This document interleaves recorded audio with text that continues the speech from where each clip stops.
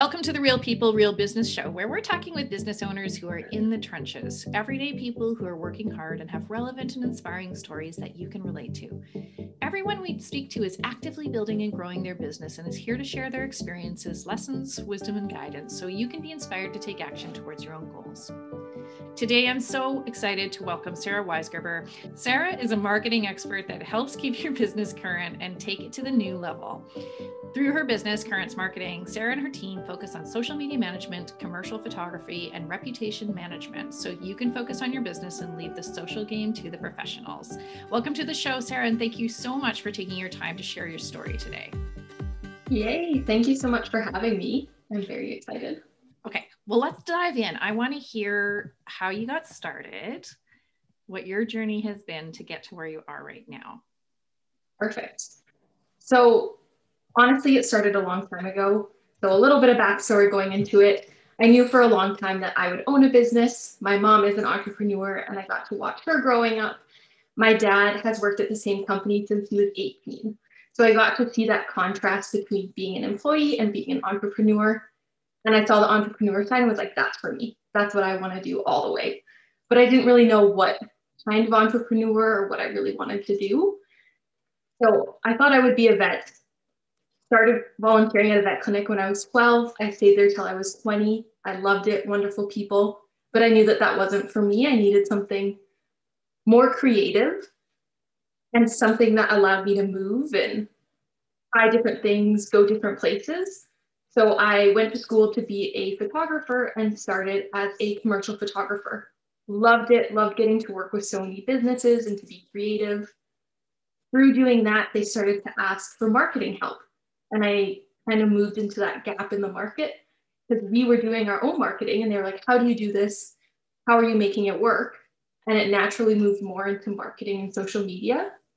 And then I fell in love with it. I had learned a little bit at school, but once I actually got into doing it for all these other businesses, it was amazing. I loved being creative and trying new strategies and getting to test what's working and what's not. So that was really the more natural move into marketing. So who are you serving right now? Right now, we serve a lot of different businesses, all the way from small to medium-sized businesses. I love working with people in different industries because I love to see how their industries function, as well as how you can maybe apply something that's working in that industry to another industry. So we really don't limit ourselves in a certain kind of business, but more so a certain kind of person that is also creative and wants to work with us and wants to see their business grow online.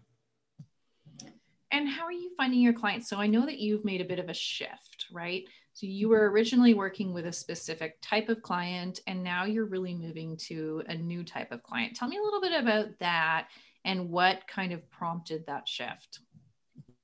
Sure. So when the business started, we were primarily working with local businesses. I'm in Edmonton, Alberta, Canada. We were working with businesses locally. From working with those local clients, we started to get introductions to clients in other countries and other provinces and other states that really matched who we wanted to work with and the kind of person that mended well with our business. So we've started to expand who we're working with geologically, but also more so the person. The businesses tend to have teams, and we're coming in to be that missing piece on the team to help them market. And a lot of that came from us learning those strategies and us figuring out how we can kind of integrate into that business. And what have you noticed about a shift? Like what's shifted in your own business now that you've decided to go in that direction? I mean, money, if I'm being honest.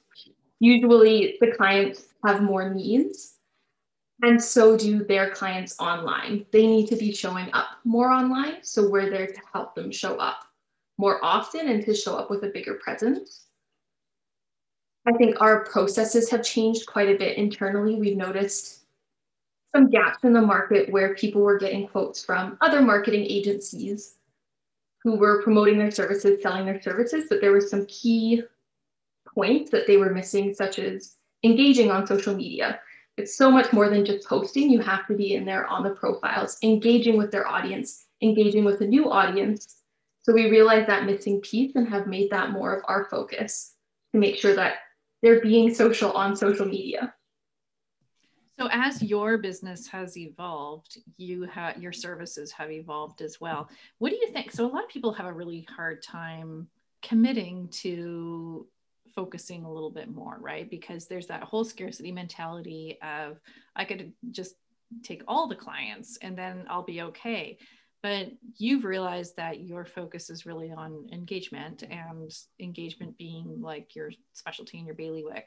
So has that felt better? Has that felt scary?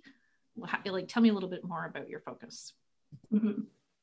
I think at the beginning it was scary because I was that person who was trying to offer all of the services. You needed this? Yes, I'll figure it out. I can do it. And at the beginning, I think it was good that I did that. I started the business really young. I was 19. I needed to bring cash flow in. So I really needed to do all these other jobs. But once I really started to find what was working and the kind of person I wanted to work with, bringing it down and really honing it in helped me find that market and made it a lot less scary because I could see where it was going, and even having your help to kind of figure out where we're going with niching it down without having to niche down and say, we only want to work with this industry. I think that was my holdback, is I didn't only want to work with one industry. I still wanted to be involved in many to get to learn them and work with them. So tell me about the shift from local business, because I think a lot of people kind of get caught here, right? They start by serving local businesses, and local business can be really profitable and a great market if you really just double down on that. But what's been different between serving kind of local businesses and then moving towards these personal brands?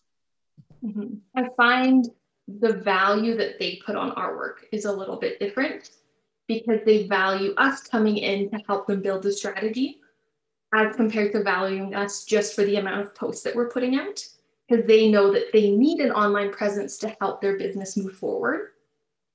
So we're coming in to help them promote their online services, their online products, whatever their offering may be, to not only their local network too.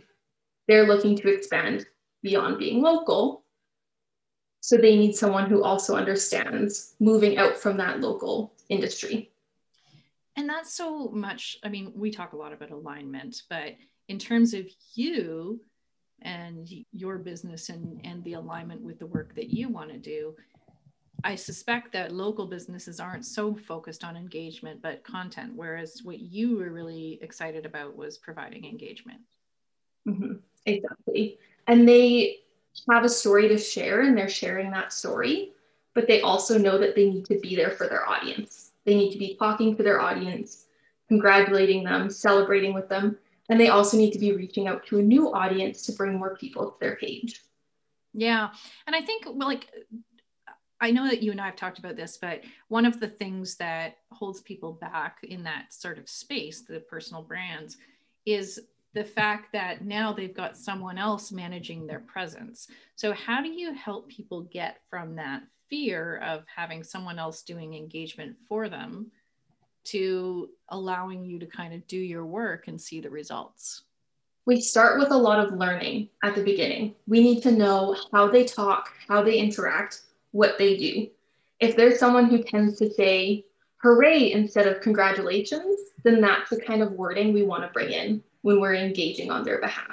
We need to make sure that it sounds like them, not like it sounds like the agency that they've hired to now manage their social media. So we get to know them as much as we can, and we do a lot of strategy calls and talking and consuming content that they've already put out so that we know how they talk. And then the other side is just building that trust, letting them know that we know what we're doing, and then showing them. So here's some comments we would leave. Here's an examples of some that we did leave. With some clients, there is that extra hesitation. So we'll send them the first few to approve before any of them go live, just so they've seen it first and it helps them feel more comfortable knowing what's going out. I think one of the important things you said to me once was that it doesn't really matter who you are. That process just takes some time and some like doing it in order to, you can't jump into anyone's account and just automatically be ready, right? So how are you, like, have you built a process in place to educate your clients that they can have that expectation and that those fears are normal? A lot of it comes in our initial strategy meeting. So before we start any contract, we sit down and we have that strategy meeting to discuss who they are. And usually the first 10 to 20 minutes, which is in our marketing call strategy, is to get to know them beyond their work. Who are they personally? Do they have kids? Do they have pets? Where do they like to travel? What are their hobbies outside of work? Is their only hobby work?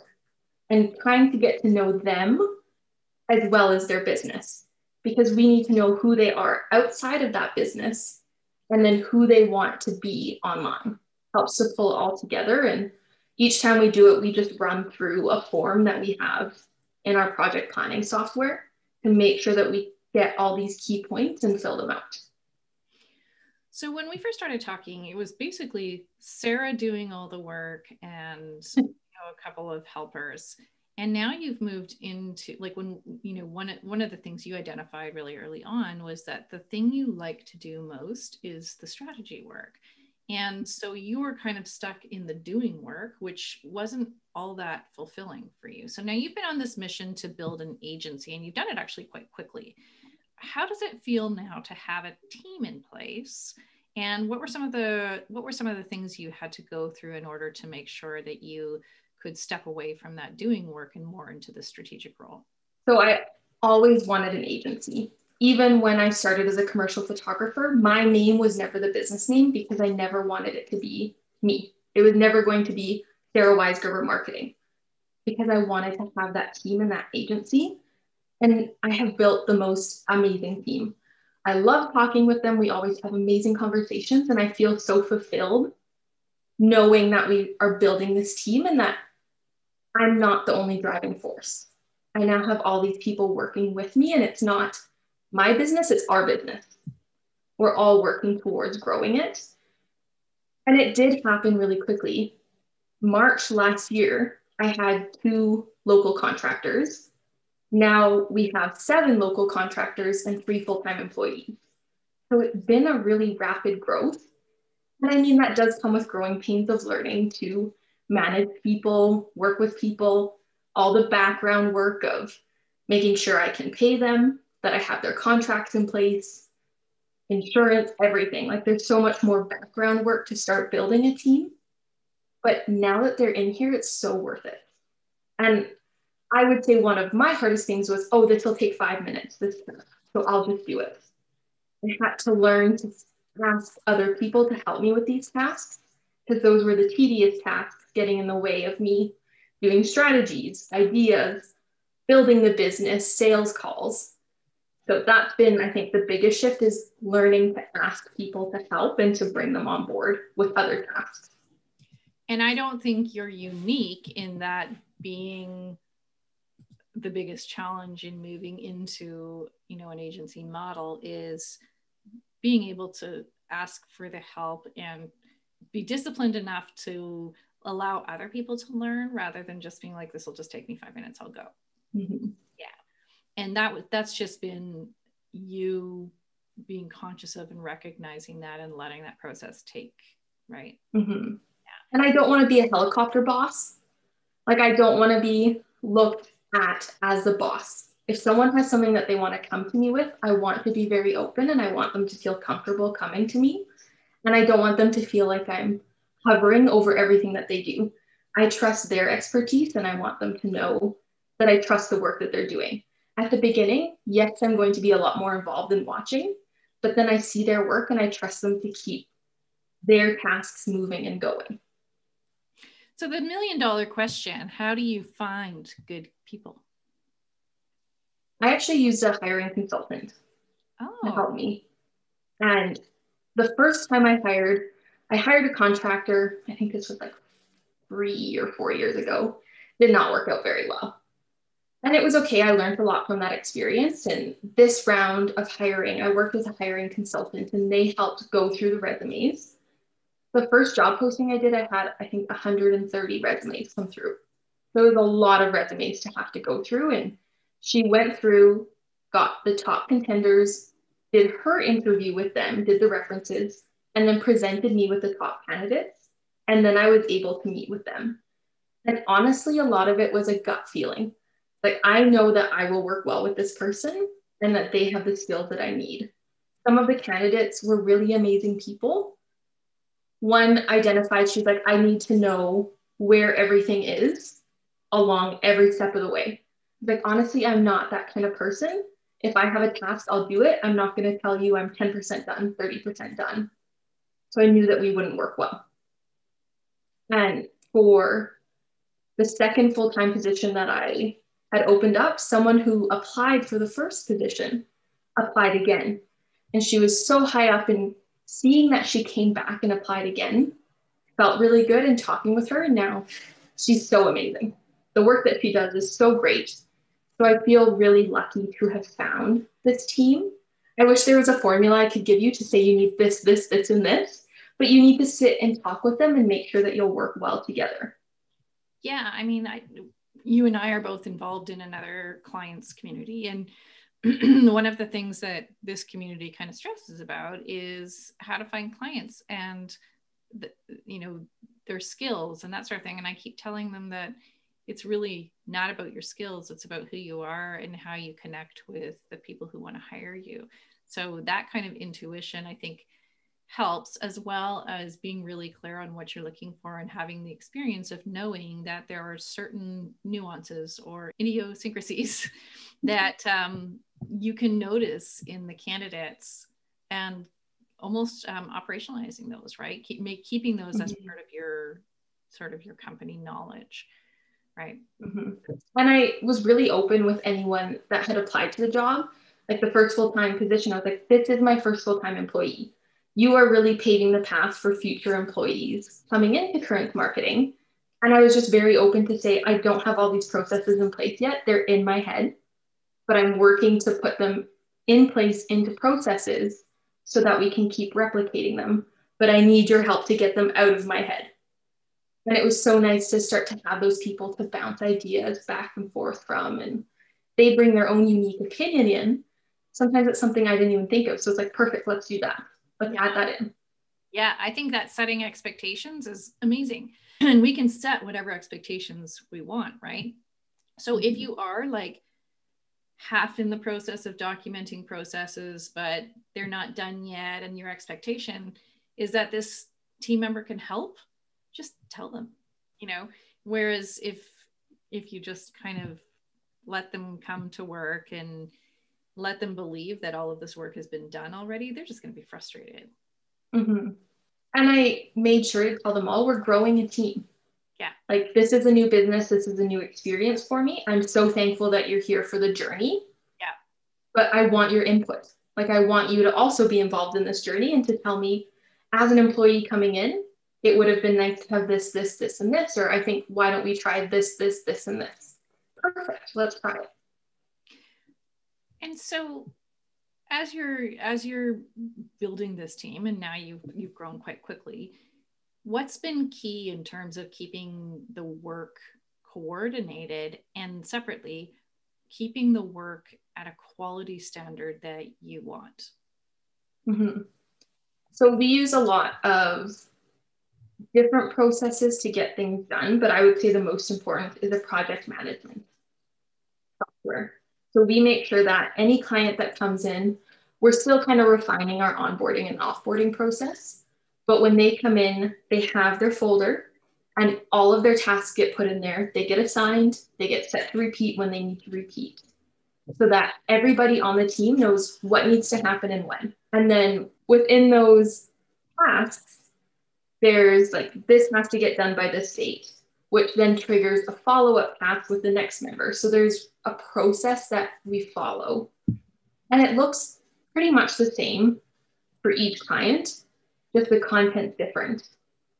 So that's the process side. The quality side is really finding people that I trust to put out good quality, and that content is being seen by more than one person. It's grammar mistakes happen all the time. It's just a reality. It's going to happen. So having multiple pairs of eyes on this content helps us make sure that what's going out is good, and that if something needs to get changed, one of us is going to catch that along the way.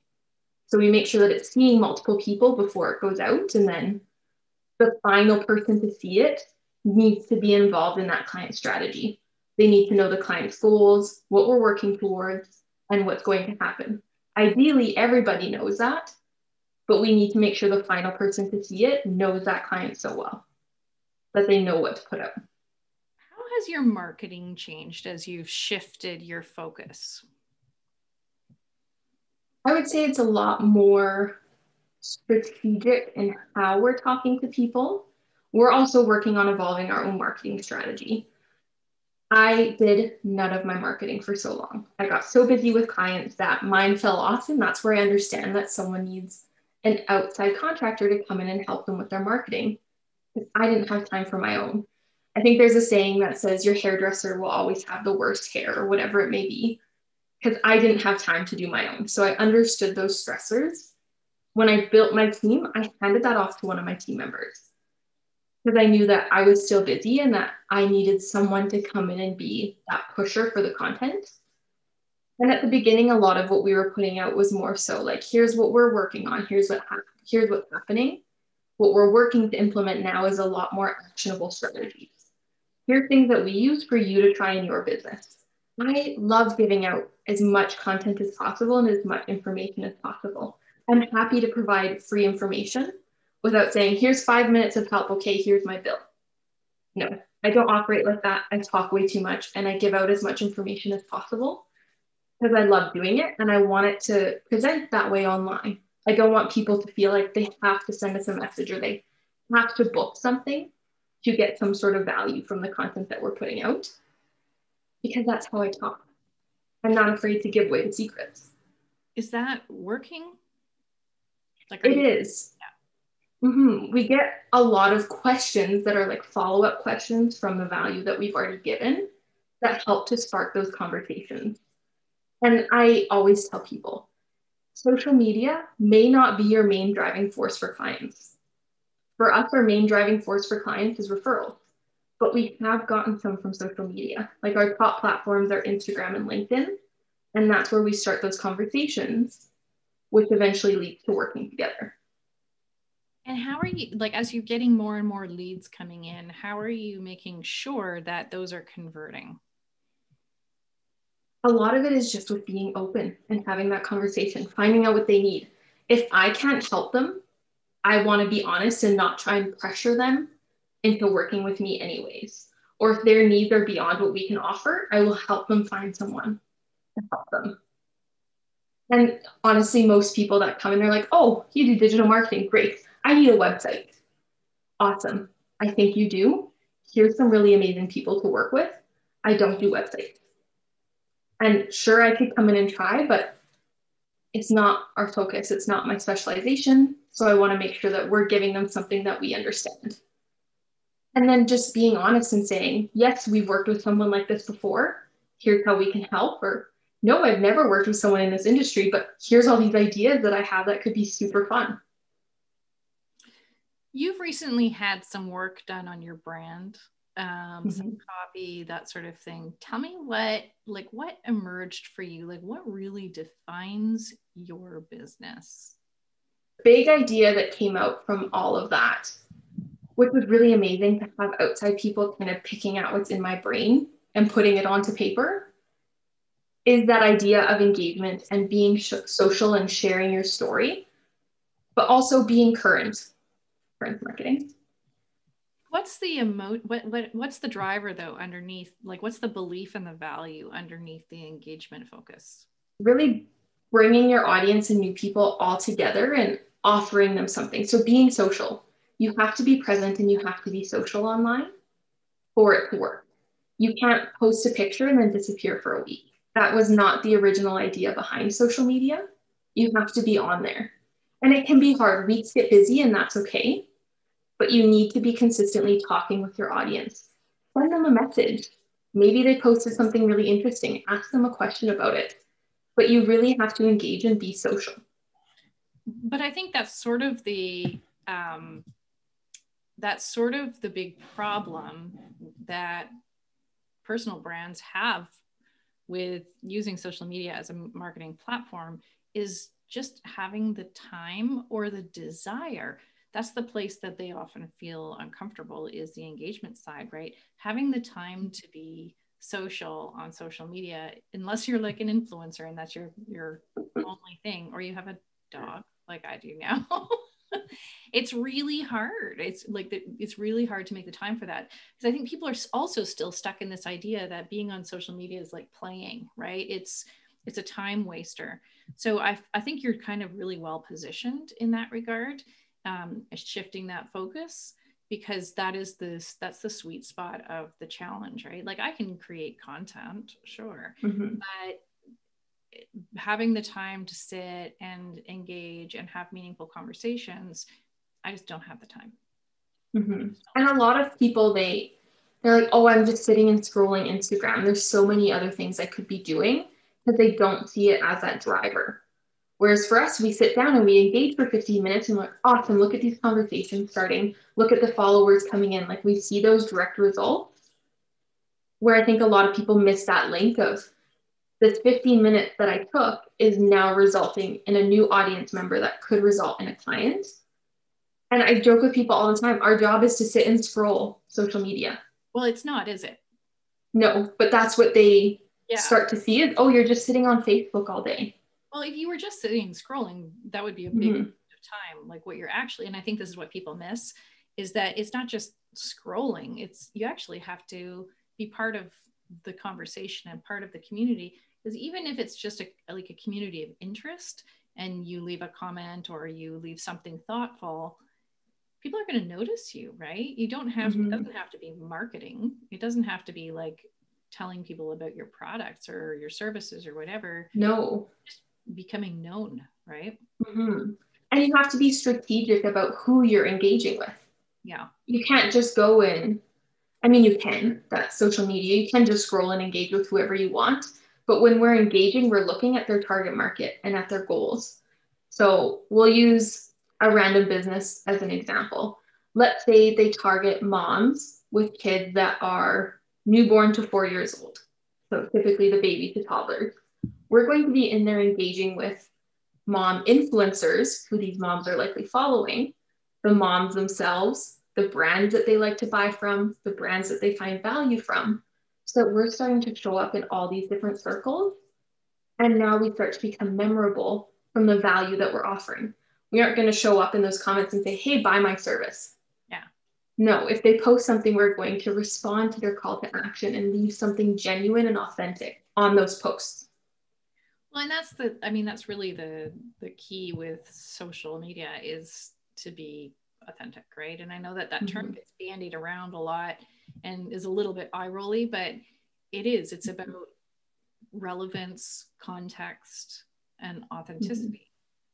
And being authentic is more than just, here's a real day in my life. No. Like, you have to be a real person, even though we're coming in and we aren't that person. You have to show up like a real person and have emotion. Show who you are.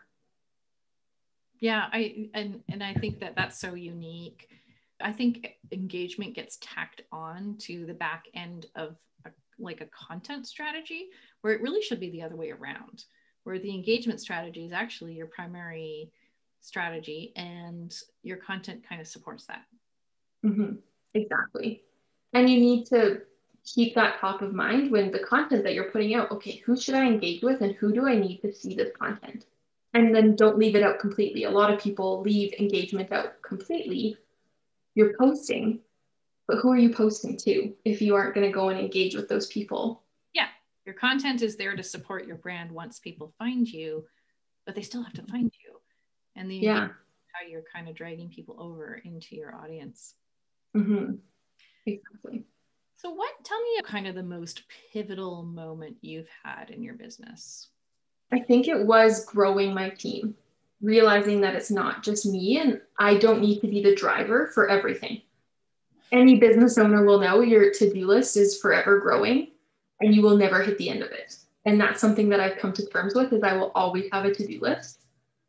But being able to bring in a team to support me with that to-do list has been amazing. And This time last year, I was working as soon as I woke up until I went to bed, all weekends. Like I just didn't stop working. And don't get me wrong, I love working. When I was in school, I had 4 jobs because I am a true workaholic. I love it. But I also had to realize that I am going to burn out. And I was burnt out. All I was doing was working and I had no rest. So now growing the team, I'm working a lot less in the evenings. I'm not taking every evening off, but to know that the tasks on my to-do list are not urgent. They don't need to get done the second. I'll put them on my priorities for tomorrow morning. I can take this evening to spend with family, to go outside, to do things outside of working. And I found that taking the time to do that stuff outside of work is when I get my best ideas for work. Because I would randomly think of something that's going to work. Oh, 100%. I mean, you immerse yourself so entirely in one thing, you lose the context that makes that meaningful. Right? And you get less excited about it because you're doing it all the time. So if I was able to step away, perfect. Vacations is when I do my most planning. I have been warning people for a long time that the minute they start feeling resentful, that's a real trigger that your balance is way off and that you are losing that creativity and that like the reason why you're doing this. So let me ask you that. What's the reason? What's the why behind this business? Honestly, it is to be somewhere warm on an ocean. I don't intend to grow the business and then abandon it. I would like to still be involved. And, maybe one day it comes to the point where I'm going to sell it. I don't know what that's going to look like. I'm not at that point. But the end goal is to end up somewhere warm with a beach where I have that nice balance of enjoying some time outside, walking on the beach, coming in and helping other businesses while helping my own. That's the ideal balance. And I think I'm growing it at a very nice pivotal time. I'm still young. I don't have a family that I need to care for and support yet. So I'd like to get it up and functioning enough. So as I get older, I have to focus on life. Yeah, I love that. And I think I love what I love about you and the way you've approached this business is just you're so calm and intentional. And every time there's like the next stage, you're just like, okay, let me just get it done and do it. And so what do you attribute that sort of intentional discipline to? I think how I was raised, knowing what needs to get done. And my mom and I mirror each other a lot. She's also that idea maker and that driving force in her business, but she knew that she had to grow her team to help her support all her ideas. I'm a very big thinker. I think like, okay, in 5 years, I want this to happen. So what do I need to do leading up to those 5 years? I'm very like in the future thinker, but that helps me think of that far goal to then break it down into all those small goals that I need to accomplish to get there. That's awesome. And it's quite unique because I think a lot of people who think longer term and who have that bigger vision actually live with a lot of anxiety, right? Because they're always thinking, oh gosh, I'm not there yet. And really what you've recognized is that next step they need to go to, which is like, okay, so how to break that down to those little bitty steps that are all pushing me towards that goal and making that progress. Mm-hmm. And I think I am a very anxious person. It is who I am. And I get anxious sometimes. I wake up in the middle of the night and it's like, I'm 23. I haven't done all this yet. Like, where am I going? What am I doing? And then I stop and I'm like, you're 23. It's okay. You have time. Your next step is this. Let's focus on that. Yes, I'm really excited for this goal that'll come in 10 years. But for now, let's focus on this. So I need to like calm myself down. And then usually I always have notebooks everywhere. So I'm like, if I can just write out what I need to get done, calm because there's a plan.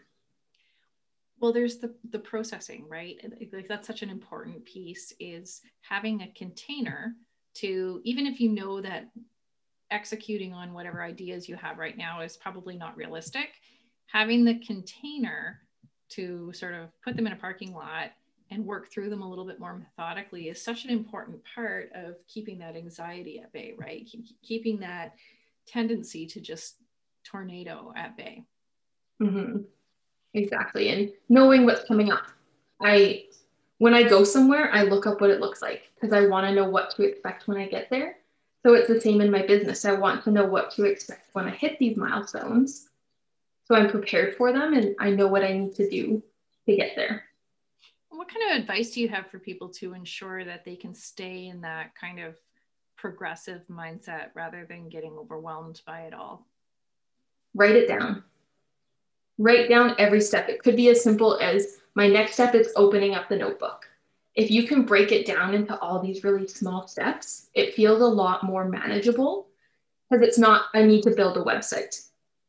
It's, I need to decide on which platform I'm going with. I need to decide on the colors and work with my graphic designer. Like if you can break it down into really small pieces, each of those pieces is only going to take a few minutes. It feels a lot more manageable. So if you can break it down as small as possible, sure, your list is going to be really long. But when you start working through them and you see how quick it is, it feels so much better to know that you're moving forward. And then how, like, it feels so good to cross stuff off your to-do list. Now you're crossing off all these things. Yeah, and they're little, but Mm-hmm. they all contribute towards that bigger goal, right? So every little step, this is what I teach my clients too, is break everything down into something you can do in an hour or two, because then you know you've done it, you know you've made progress, and there's something psychological about checking things off a list. Mm-hmm. It feels so good. And I love having physical lists. Yeah. Now, as you grow, and you start to move into a higher level business, you've had to adjust your pricing. You've had to make some, some big mindset shifts. What do you anticipate is going to help you continue on that path to growth? I think a lot of it is just doing it. And you helped me so much in the shift from not charging enough to survive to charging a fair amount for the services that we're offering. And the scariest part was that first proposal, that first quote of saying, this is our pricing to someone. Because we worked through it, we planned it, we put it all together. You and I went back and forth a lot to make sure that it was all set up. But that first step was telling someone. And it's so much easier now that I've done that first. We've done more since. So you made a significant change to your pricing. Mm-hmm. Tell me a little bit more about that. Like what was that change, and how big of a change was it, and how have you kind of moved into that? Mm-hmm. So our pricing went up. I probably have to check my math. Math was not my strong suit, so that was never an industry I was going into. But I think it would have been 300% to what it was before. So 300% growth, which when I was looking at a local market was crazy. Nobody here was wanting to pay that. But when I started to do more research on other agencies that were more international based or in the States, in bigger hubs in Canada, my new pricing is still fairly low compared to what they're offering. And their agencies of around the same size. So it was almost like I needed to be validated by other people charging that to see that it can happen. And when I started, I didn't know what to charge. So I just kind of threw out a number and every year slowly grew it from there. But to sit down and look at how long is this taking? How much am I paying someone to do this? How can I calculate that to put it all together so that I'm not losing money for every new client that I take? Well, and I don't know how many times I've said this, but I'll say it again. Your pricing is there to support your brand, right? So everybody wants like a formula. So for you, because you have a team and an agency and services that you offer and expenses, most certainly we needed to know what was kind of your break even, but more to the point, we needed to get you to a place where people understood where you stand in the market. And I think that was almost the more important part of your pricing, was being able to signal to your ideal clients that you're for them, right? Mm-hmm. And it got to the point where we were too easy of a decision. We told someone our price and they're like, sign me up. Yeah, 100%. And we moved from charging Canadian to US dollars. So someone in the US heard our pricing and they're like, in Canadian dollars? Oh yeah, like when can we start today? Because for them, it was such a low price compared to the market there. Okay, so let's change tack a little bit. And this is a question I ask everybody, and I'd love to hear your perspective on it. And this is an important question for you because you're part of creating those messages for a lot of different people. But what's different between what we see out there about business and online business and what's actually real about being a business owner? I think there's a lot of like big dreams and those gurus who are like, I started my business a year ago. I drive a Lamborghini. I'm making 7 figures a month. And they boast all these numbers, and it's not the reality of it. You can go and rent a Lamborghini for a day and say that you own it. Most people aren't going to fact check you on it. And I had a really interesting conversation with a connection from LinkedIn. He was looking to start his own agency. So he asked if I could sit down and just talk through my experience. And in talking with him, he wanted to do digital ads. So he's like, all I need is 10 clients because I'm going to charge each of them $2,000. And now I'm making $20,000 a month. He's like, so yes, you're charging them $2,000, but you're probably going to spend the majority of that on their ads. That's not money that you're taking in. So now you have to subtract their ad spend, the platforms that you're using, that software cost, your cost to pay yourself, to pay your business partner, your electricity, your Wi-Fi, like all these expenses. Yes, you got a client for $2,000 a month, but you aren't making $2,000 a month. And I think that's a concept that's missed a lot. Someone can boast and say that they make $1 million a year, but how much did they spend? They could have spent $900,000, $95,000. Like they didn't make $1 million. Yeah, I mean, I know examples of business owners that are like that exactly. Like they made $1 million, but they spent, $950,000 to get there. Mm-hmm. So you made $50,000 on your business. Yeah, which if that's what you need to survive, amazing. Fine, but that's a pretty different, it's just a pretty different story. It's not, the top line is not the end game, right? Yeah. And I think just following what you want to do, not listening to those gurus and saying, oh, I just have to buy their $3,000 system every month, and then the system will do the work for me. No system will ever do the work for you. You have to be that driving force. At the end of the day, it's you that is the driving force. And when you wake up in the morning, you can't just decide not to be that driving force. Yes, you need time off, but you have to be that driving force still, even if you aren't present all the time. Yeah, it all comes down to you, right? Mm-hmm. And like if there's a problem, usually you are the final person. And I think when I'm talking to people or parents, I tell them, get your kid to work in a customer service-based business. Get them to work in a restaurant, even fast food, somewhere where they're having to deal with customers and people, and you're going to learn those skills of learning and working with people and taking responsibility if something goes wrong. You can't just say, oh, it was so-and-so's fault. At the end of the day, it comes back to you, so you have to take that ownership to say, I'm sorry, I should have known how to do that. Or now I'm aware of how to do this. Yeah, that's a really good point. I like that. So what's next for you? Keep growing.